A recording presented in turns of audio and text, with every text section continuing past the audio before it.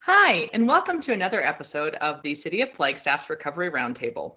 My name is Jessica Drum, and I am the Public Affairs Director. And today I am lucky to be joined by Shannon Anderson, one of our Deputy City Managers, and Jared Tolman, our Library Director. And today we are going to be discussing some changes to city operations with regard to our COVID-19 Reentry Plan and updates to accessibility and options for some city facilities. And before we get into that, I just want to remind everyone that we have the full city's reentry plan as well, as well as resources for local citizens, businesses, and nonprofits, all available on the website. You can also watch any previous Recovery Roundtable on a whole host of topics under our COVID-19 resources pages. So feel free to check that out. And Shannon, thank you for joining us. Can you give folks an update? I know that the city has moved into phase 3 of our reentry plan very recently. What does that mean, and how can folks expect to see things different, or what has changed at city facilities and operations? Thank you, Jessica. Probably one of the biggest changes that you'll see is we are starting to allow the reentry of the public into our facilities. We are still doing a restricted practice, so we ask that individuals come if they have business purposes within City Hall. We've got hours Monday through Friday from 10 until 2. That does give us some additional time to make sure that we're doing that deep sanitizing between visits. You'll also see some cues as you walk into the building. We ask that folks enter off of Aspen Avenue only. We have doors designated for entrance, exits, as well as signage reminding them if they're experiencing any COVID-like symptoms to please just continue to do their services remotely. The city will continue offering all of the remote services that we have been. We're just adding some face-to-face interaction at our City Hall, as well as some of our other facilities soon. We are continuing to monitor data from Coconino County Health and Human Services. We look to them as our county health department to provide us with necessary guidelines. If we have questions about, is our HVAC ventilating enough, they're great experts to include along with our facility staff. So they've been a great partner. They have lots of good information on their website, and then we meet with them weekly as one of the county partners. That's great, Shannon. So if folks need to come and they want to pay a bill, they can just walk in and utilize that customer service desk in the front of City Hall off of that Aspen entrance.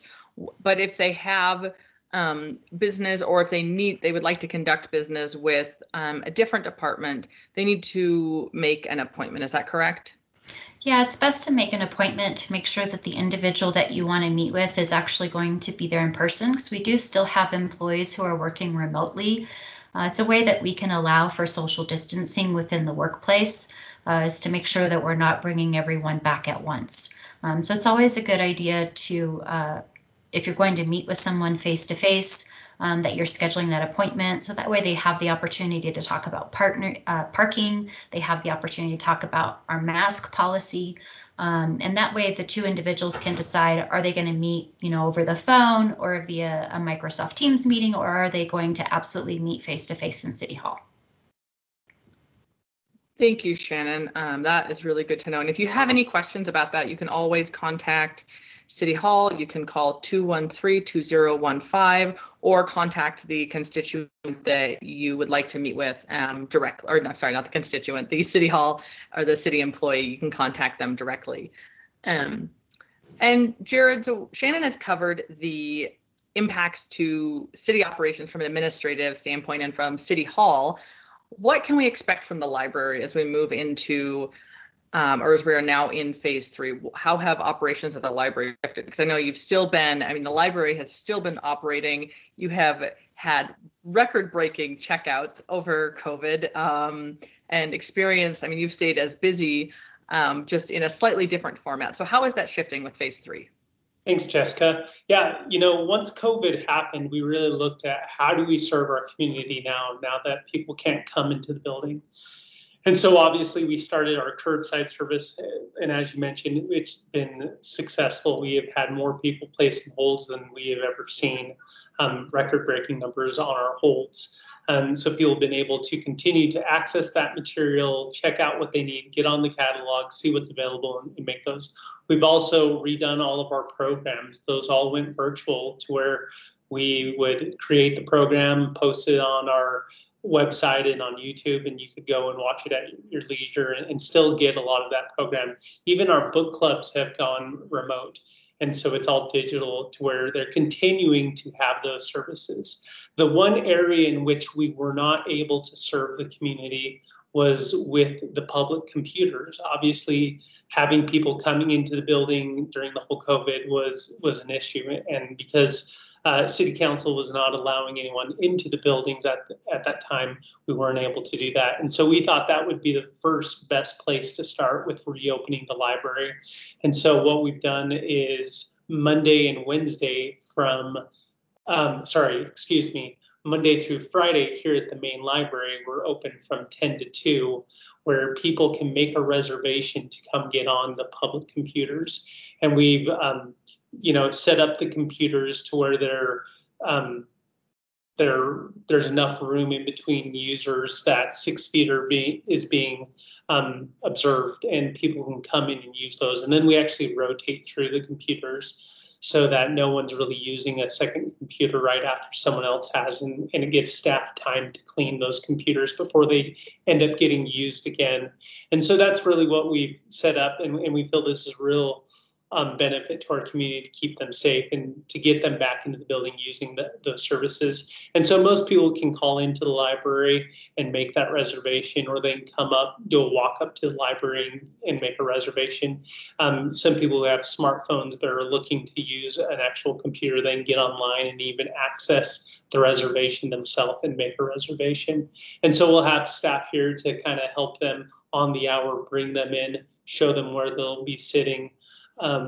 They can use it for 45 minutes, and then the computer will shut down and they'll be let out by staff as well. And that will give staff time to clean the computers and whatnot before they get used again.